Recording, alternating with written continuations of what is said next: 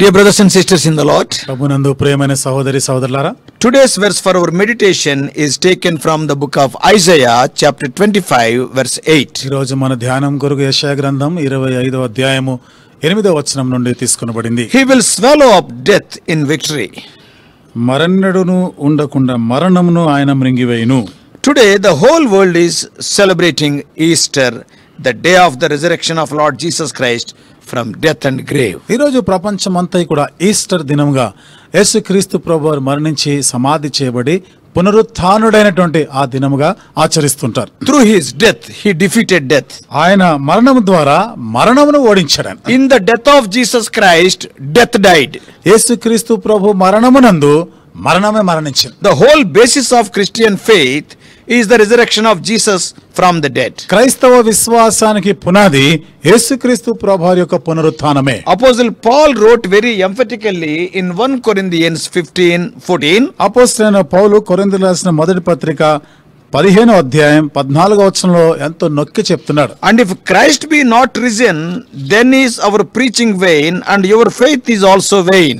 క్రీస్తు లేపబడి ఉండని ఎడల మేము చేయు ప్రకటన వ్యర్థమే, మీ విశ్వాసమును వ్యర్థమే. In verse 17 he further writes, ఇంకా ముందుకి 17వ వచనంలో రాస్తున్నాడు. And if Christ be not raised, your faith is in vain, ye are yet in your sins. క్రీస్తు లేపబడిన ఎడల మీ విశ్వాసము వ్యర్థమే, మీరింకను మీ పాపములలోనే ఉన్నారు. The resurrection of Jesus Christ is the pivot of Christian faith. యేసుక్రీస్తు ప్రభువారి యొక్క పునరుత్థానమే క్రైస్తవ విశ్వాసానికి అది మూల స్తంభం లాంటిది. Let us also celebrate the resurrection of Jesus. మనం కూడా క్రీస్తు యొక్క పునరుత్థానాన్ని మనం వేడుకగా చేసుకుందాం. And let us shout with joy, joining our voices with Apostle Paul. అపోస్తలుడైన పౌలుతో మనము స్వరము కలిపి సంతోషంతో ఉత్సాహముగా మనం కూడా చెప్దాం. What is the shouting of Paul? పౌలు యొక్క ఆ కేక ఏమిటిది? 1 Corinthians 15:55. కొరింథీయులకు రాసిన మొదటి పత్రిక 15వ అధ్యాయం 55వ వచనం. O death, where is thy victory? O sting, O grave, where is thy victory? ఓ మరణమా నీ విజయం ఎక్కడ? ఓ మరణమా నీ ముల్లెక్కడ? Coming to the verse for our meditation today, నేటి దిన మన ధ్యానం కొరకైన ఈ వచనం దగ్గరికి వస్తే, this verse is taken from the prophecies of Isaiah. ఈ వచనము యెషయా ప్రవచనాల్లో నుండి తీసుకొనబడింది. The book of Isaiah is known as the mini Bible. యెషయా గ్రంథాన్ని ఒక చిన్న బైబిల్ గా చెప్తారు. Yeah, there are 66 books in the old Bible and there are 66 chapters in the book of Isaiah. Bible గ్రంథం అంతట్లో 66 పుస్తకాలు ఉన్నట్టుగా యెషయా గ్రంథంలో కూడా 66 అధ్యాయాలు ఉన్నాయి. Bible commentators say that each chapter of Isaiah can be compared with each book of the Bible. Bible వ్యాఖ్యానకర్తలు ఏమంటారంటే, బైబిల్ గ్రంథంలో ఉన్న 66 పుస్తకాలన్నీ కూడా యెషయా గ్రంథంలో ఉన్న ఈ అధ్యాయాలు ఒక్కొక్క పుస్తకం ఒక్కొక్క అధ్యాయంతో పోలుస్తారు. No other prophet has written about Jesus so fully as Isaiah did. మరే ఇతర ప్రవక్త కూడా యేసు ప్రభువారి గురించి ఇంతగా క్షుణ్ణంగా రాసినట్లుగా, అంటే యెషయా ప్రవక్త రాసినట్లు మరే ప్రవక్త రాయలేదు. Though Isaiah lived more than 700 years before the first coming of Jesus Christ as babe in Bethlehem, యెషయా యేసుక్రీస్తు ప్రభువారు మానవ శరీరాకారంతో ఈ భూమి మీదకి బెత్లెహేములో రాక పూర్వం 700 సంవత్సరాలకు ముందు ఉన్న వ్యక్తి అయినా he prophesied about the first coming of Christ as well as his second coming. యేసు ప్రభువారి యొక్క మొదటి రాకడను గురించి ప్రవచించాడు, అలాగే రెండవ రాకడ గురించి కూడా He ప్రవచించాడు. wrote about the first creation and also the final creation. మొదటి సృష్టి గురించి, అంతిమమైన సృష్టిని గురించి కూడా ఆయన రాశారు, ప్రవచించారు. He spoke about the events that will take place before his second coming. ఆయన రెండవ రాకడికి ముందు జరగబోయే సంఘటనల గురించి కూడా ప్రవచించి రాసినాడు. So the book of Isaiah is a complete book. కాబట్టి యెషయా గ్రంథం అనేది సంపూర్ణమైన పుస్తకం. అది Isaiah spoke about the first coming of Jesus in 7:14. యెషయా 7వ అధ్యాయం 14వ వచనంలో యేసుక్రీస్తు ప్రభువారి మొదటి రాకడను గురించి రాసినాడు. Therefore the Lord himself shall give you a sign, behold a virgin shall conceive and bear a son and shall call his name Emmanuel. కాబట్టి ప్రభు తానే ఒక సూచన మీకు చూపును, ఆలకించుడి. కన్యక గర్భవతి అయి కుమారుని కని అతనికి ఇమ్మానుయేలును పేరు పెట్టును. The whole life of Jesus Christ was narrated in a nutshell by Isaiah in 5 words in 9:6. యేసుక్రీస్తు ప్రభువారి జీవితం అంతా కూడా 9వ అధ్యాయం 6వ వచనంలో యెషయా ఇవంతా కూడా ఒక 5 మాటల్లో రాసినాడు. What are those words? ఏమిటా మాటలు? Wonderful, అద్భుతకరుడు, Counselor, ఆలోచనకర్త, Mighty God, బలవంతుడైన దేవుడు, Everlasting Father, నిత్యుడైన తండ్రి, Prince of Peace. సమాధానాధిపతి. In Isaiah 61st chapter, యెషయా గ్రంథం 61వ అధ్యాయంలో the prophet spoke about the ministry of Lord Jesus ప్రవక్త యేసుక్రీస్తు ప్రభువారి యొక్క సేవ పరిచర్యను గురించి ప్రవచించాడు. and also about his crucifixion the prophet Isaiah spoke in chapter 53. 53వ అధ్యాయంలో యేసు ప్రభువారి యొక్క సిలువ వేయబడే దాని గురించి ప్రవచించారు. And the signs of his second coming we can see in Isaiah 11th chapter, Isaiah 43rd chapter. యెషయా గ్రంథము 11వ అధ్యాయంలో, యెషయా గ్రంథం 43వ అధ్యాయంలో యేసు ప్రభువారి యొక్క వెయ్యేళ్ల పరిపాలన గురించి, signs of the second coming, రెండవ రాకడ గురించిన సూచనల గురించి అక్కడ రాసినాడు. And not only that, అంతేకాకుండా similarly the events of the millennial kingdom, అదే విధంగా వెయ్యేళ్ల రాజ్య పరిపాలన గురించి కూడా, creation of new heaven, new earth and new Jerusalem, నూతన యెరూషలేము, నూతన ఆకాశం, నూతన భూమి they are గురించి, also spoken by the prophet in different chapters of his book. ఇవన్నీ కూడా ఆయన యొక్క పుస్తకంలో వేరు వేరు అధ్యాయాల్లో ఈ ప్రవక్త రాసినాడు. So coming to the verse for our meditation today, ఈ దిన మన ధ్యానం కొరకైన ఈ వచనం దగ్గరికి వస్తే, it is spoken about his resurrection. ఆయన పునరుత్థానం గురించి రాయబడినది, చెప్పబడింది. If we read Isaiah 25th chapter, యెషయా గ్రంథం 25వ అధ్యాయాన్ని మనం చదివితే, from verses 6 to 10 if we read, we can have a clear picture. 6 నుండి 10 వచనాలు గాని మనం చదివితే స్పష్టమైనటువంటి ఒక దృశ్యాన్ని మనం చూడొచ్చు. In this portion, ఈ భాగంలో we can see that the father is arranging a feast on a mountain, తండ్రి ఒక పర్వతం పైన విందుని సిద్ధపరిచినట్టు చూస్తున్నాం. and the mountain is Golgotha. ఆ పర్వతమే గొల్గొతా పర్వతం. And the animal killed to arrange this feast is none other than his beloved son Lord Jesus ఈ Christ. విందు సిద్ధపరిచే దాని కొరకై వధించబడినటువంటి ఆ జంతువు అది మరేదో కాదు, యేసుక్రీస్తు ప్రభు, ఆయన కుమారుడే. All are invited to enjoy the items in that feast freely. ఆ విందులో ఉన్నటువంటి పదార్థాలన్నీ కూడా మనం ఉచితముగా అనుభవించడానికి అందరి కొరకైన పిలిపిది. And if any one of us come to the mountain Golgotha, ఎవరైనా ఈ గొల్గొతా కొండ దగ్గరికి వస్తే we can enjoy these things. వీటన్నిటిని కూడా మనము అనుభవించగలం. I want to bring before you at least 7 items of this feast. ఈ విందులో ఉన్నటువంటి కనీసం ఒక 7 పదార్థాల గురించి నేను మీతో చెప్పాలనుకుంటున్నాను. Number 1, మొదటిది 25:7. 25వ అధ్యాయం 7వ వచనం. The curtain removed. ఇక్కడ మరి తెర తీసివేయబడింది. Curtain won't allow us to see the things which are beyond. తెర దాని అవతల వెలుపట ఉన్న వాటిని అది చూడకుండా ఆపుచేస్తుంది, విరోధిస్తుంది. At the death of Christ, క్రీస్తు మరణించినప్పుడు it is written in Mark 15:38. Mark సువార్త 15వ అధ్యాయము 38వ వచనంలో రాయబడింది. And the veil of the temple was rent in twain from the top to the bottom. అప్పుడు దేవాలయపు తెర పైనుండి క్రింది వరకు రెండుగా చినిగెను. Now the removal of that curtain allows us to see the things beyond. ఇప్పుడు ఆ చింపివేయబడిన ఆ తెర ఉన్న కారణాన్ని బట్టి తెర ఆవలి ఆ లోపల ఉన్న సంగతులని మనం స్పష్టంగా చూడగలుగుతున్నాం. Even in the earlier in the Old Testament, ఇంతకు పూర్వం కూడా పాత నిబంధనలో the high priest was entering the most holy place of the temple once in a year. ప్రధాన యాజకుడు ఆ దేవాలయంలో అతి పరిశుద్ధమైన స్థలంలోనికి సంవత్సరంలో ఒకసారి మాత్రమే ప్రవేశించేవాడు. But today as the curtain is removed, అయితే ఈ రోజు మరి ఆ తెర చినిగివేయబడింది కాబట్టి we can go daily to the most holy place. మనం అతి పరిశుద్ధమైన స్థలంలో అనుదినము కూడా ప్రవేశించగలం. Not once in a year. సంవత్సరానికి ఒకసారి కాదు. What a wonderful item it is. ఎంత అద్భుతమైనటువంటి పదార్థం. Today we can go to the throne of grace or the presence of God anytime we like. ఈ రోజు మనము దేవుని యొక్క సన్నిధిలోనికి, ఆయన కృపాసనం యొద్దకి ఎప్పుడు కావాలంటే అప్పుడు వెళ్ళొచ్చు. It is because of the death, burial and resurrection of Christ. ఇది క్రీస్తు యొక్క మరణము, భూస్థాపన, పునరుత్థానం వలన సాధ్యమైంది. And the second item, రెండవ పదార్థం, in the same verse 7, అదే వచనంలో 7వ వచనంలో, veil removed. అక్కడ ముసుగు తొలగించబడింది. Though the curtain is removed, the enemy has put a veil on our individual minds. తెర తొలగించబడినప్పటికీ శత్రువు మన మనస్సుల పైన ఒక ముసుగు వేసి పెట్టినాడు. Satan is very cunning. సాతానుడు చాలా కుయుక్తి గలవాడు. Because of this veil on our minds, మన మనస్సుల పైన ఈ ముసుగు వేయబడింది కాబట్టి many are not able to see the true God. చాలా మంది నిజమైన దేవుణ్ణి వారు చూడలేకపోతున్నారు. They are worshipping the elements of the creation rather than the creator. వారు సృష్టికర్తను కాక సృష్టించబడిన వాటిని పూజిస్తా ఉన్నారు. We read in 2 Corinthians 4:4. కొరింథీయులకు రాసిన 2వ పత్రిక 4వ అధ్యాయం 4వ వచనంలో మనం చదవచ్చు. In whom the God of this world hath blinded the minds of them which believe not, lest the light of the glorious gospel of Christ, who is the image of God, should shine unto them.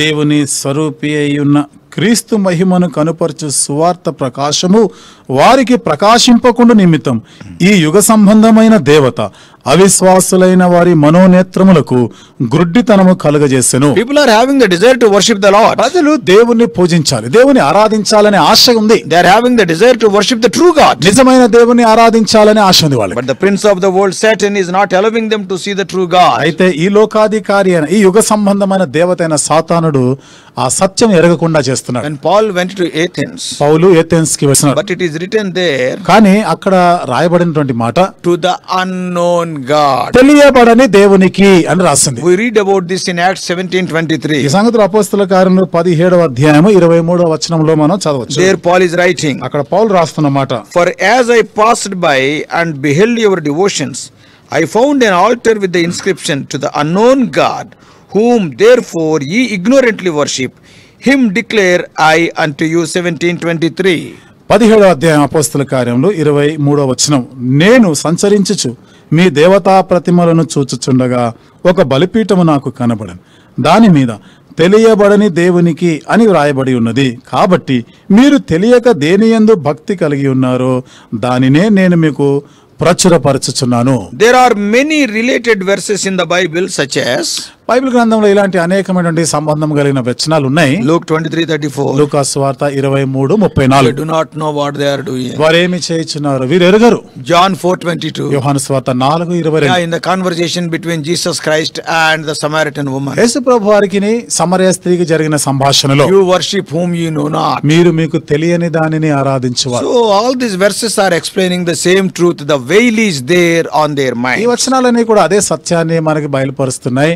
అనగా వారి మనస్సుల పైన ముసుగు వేయబడింది. But now if you come to Golgotha, అయితే ఇప్పుడు మీరు గొల్గొతా దగ్గరికి రాగలిగితే the veil also will be removed. ముసుగు కూడా తీసివేయబడింది. What a feast at the cross. శిలువ దగ్గర ఎంత గొప్ప విందు కదా. First curtain removed. మొదటి తెర తొలగించబడింది. Secondly, veil removed. రెండవది ముసుగు తొలగించబడింది. And the third thing, మూడవది verse 8 of Isaiah 25. యెషయా గ్రంథం 25వ అధ్యాయం 8వ వచనం, What is written there? ఏమని రాయబడింది ఇక్కడ? Death swallowed.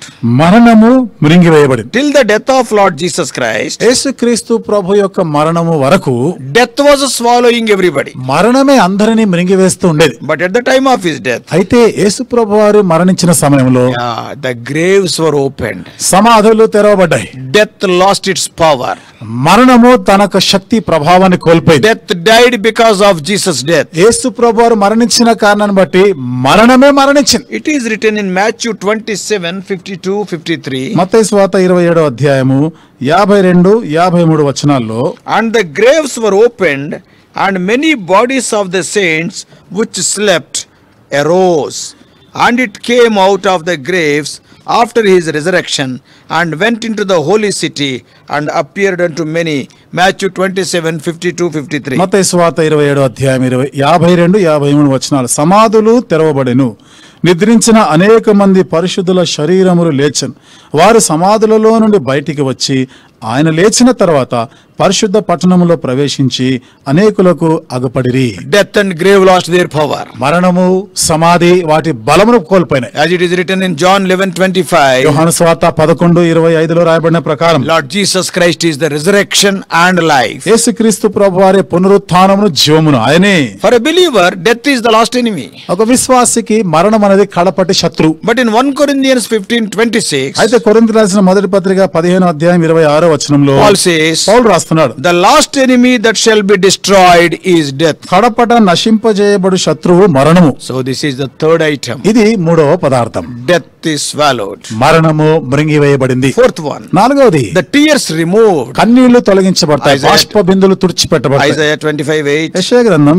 25వ అధ్యాయం 8వ వచనం, The root cause of all tears is human sin. మన కన్నీళ్ళంతటికి, మానవుని కన్నీళ్ళంతటికి వేరు మూలం ఏమిటిదంటే మానవుని పాపమే. But when sin is removed, అయితే పాపము తొలగించబడినప్పుడు automatically tears also will be removed. కన్నీళ్లు కూడా తీసివేయబడతాయి. This is the fourth item that can be enjoyed when we come to the cross on the mountain Golgotha. ఇది నాలుగవది, గొల్గొతా కొండ దగ్గర ఆ కల్వరి శిలువ దగ్గరికి వస్తే మనం అనుభవించగలిగే ఆ విందులో నాలుగవ పదార్థం. Now no more tears, only cheers. ఇక కన్నీళ్లు లేవు, కేవలం సంతోషమే ఉంటుంది. Fifth one, ఐదవది same verse 8. అదే వచనంలో 25:8, Blame removed.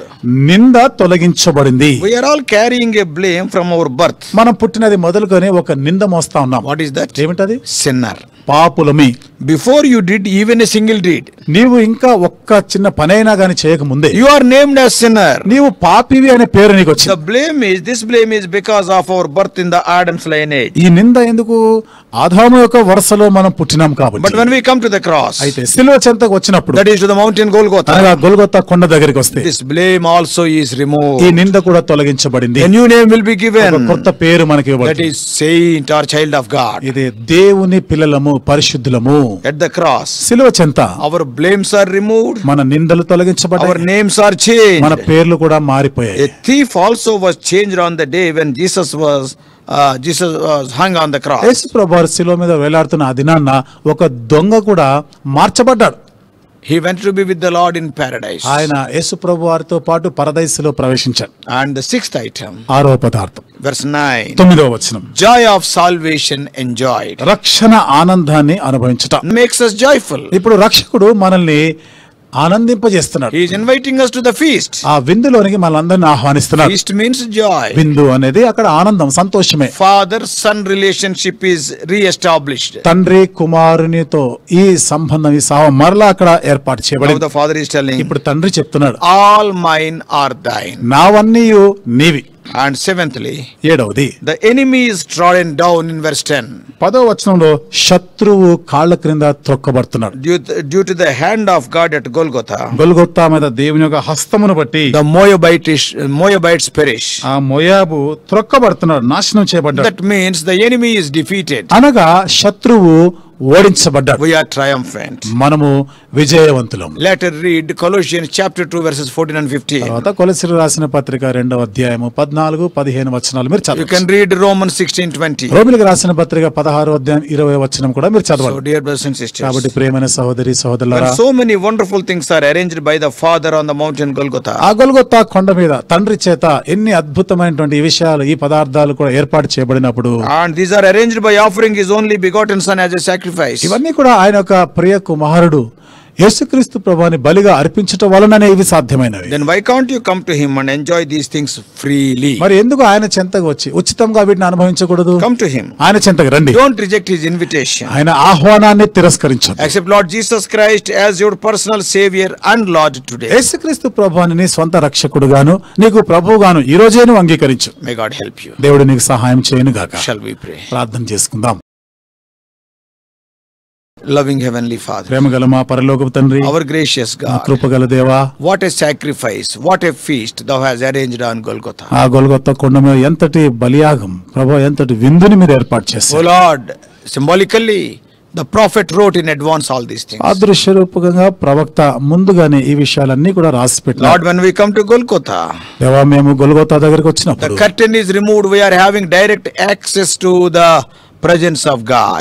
తెర తొలగించబడింది. మేము దేవుని సన్నిధికి ప్రభువా ఎంతో స్వేచ్ఛగా మేము ప్రవేశించగలం. Even the veil also will be removed. ముసుగు కూడా తొలగించబడింది. Death is swallowed. మరణము మృంగివేయబడింది. Tears are removed. కన్నీళ్లు తీసివేయబడింది. Blame is removed. నింద తొలగించబడింది. Joy of salvation enjoyed. రక్షణ ఆనందం అనుభవించగలుగుతున్నాం. No more enemy is trodden ఇక down. శత్రువు లేడు, శత్రువు త్రొక్కబడ్డాడు.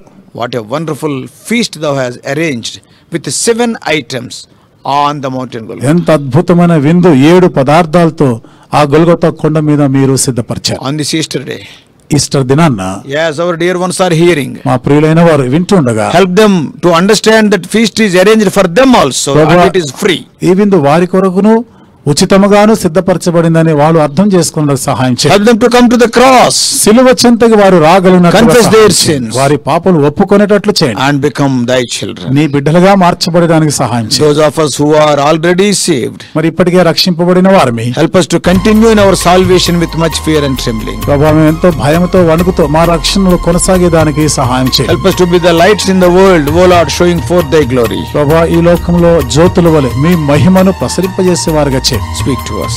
మాతో మాట్లాడండి. In Jesus' precious name we pray. యేసు ప్రభువారి అమూల్యమైన నామములో ప్రార్థించి వేడుకుంటున్నాం తండ్రి. Amen. ఆమేన్.